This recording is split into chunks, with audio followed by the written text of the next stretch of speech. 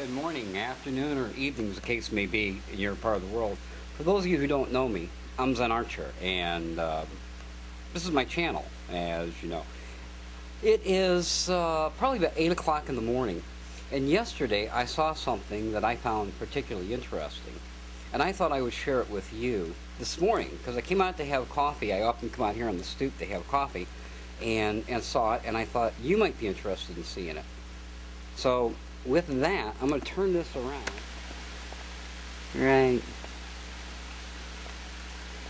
there he is. This is a Cicadas. Now, this particular Cicadas, these come out annually. They come out every year. I don't know how good a picture I can get of him for you, but that's him right there. Now that right there is the pod, or the larvae that he came out of. So he is brand new Cicadas. That is one ugly bug, isn't he? Let's see if I can get a little better picture. Maybe I can change some settings here.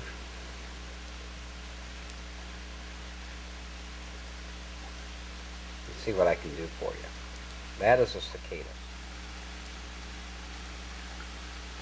And that is what he came out of, right there.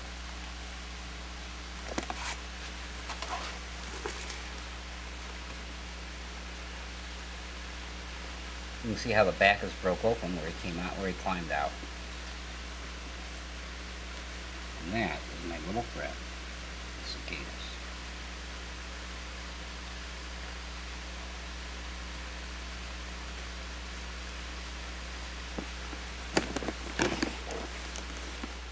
Now, the reason I bring this up is because yesterday a friend of mine was over here, and we were looking at the Cicadas. You could hear them throughout the trees, and in the process, we saw something that I'd never seen before. We saw a bug that I'd never seen before. It wasn't the Cicadas, however. It was something that was attacking the Cicadas. And what it was that was attacking the Cicadas was something called a Cicadas Killer Wasp. Now this thing is just about as big as my thumb. It's the same size as a Cicadas is. Now if you could imagine a wasp that big, that's a little scary to begin with. It's colored red and black with kind of brownish red wings, and it just kept stinging. It had the Cicadas turned over on its back, and it just kept stinging it over and over and over until the Cicadas stopped moving. So it obviously had attacked the Cicadas. And when I realized that it wasn't a Cicadas that was crawling out of that little larvae stage, like I showed you, when I realized that it was actually a bug that was attacking the Cicadas, and because it was a wasp, I stepped on it and I killed it. You know, it was only about an hour later I saw exactly the same thing again. Exactly the same kind of bug attacking another Cicadas in exactly the same way. So I didn't know what it was. It was driving me crazy, and that's not really a drive, it's more of a short putt.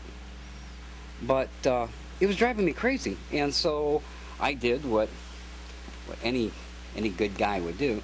I went and Googled it and found out all about this wasp killer, or Cicadas Killer Wasp.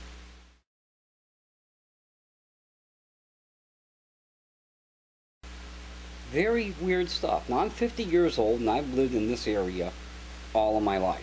Got a little water there. I lived in this area all of my life, and I have never, in my recollection, seen that before. So it just seemed a little odd to me, and I thought I'd show it to you. Maybe later on today, since it happened twice yesterday within an hour, who knows? Of course, it's raining today, but who knows? If I see another one doing that, I'll definitely take some pictures of it so that you can see what it was that I saw and just how strange it is. So we'll see. And if not, then until next time, this is ZenArcher saying you be well. keep your eyes open. It's amazing. The world is amazing, and the things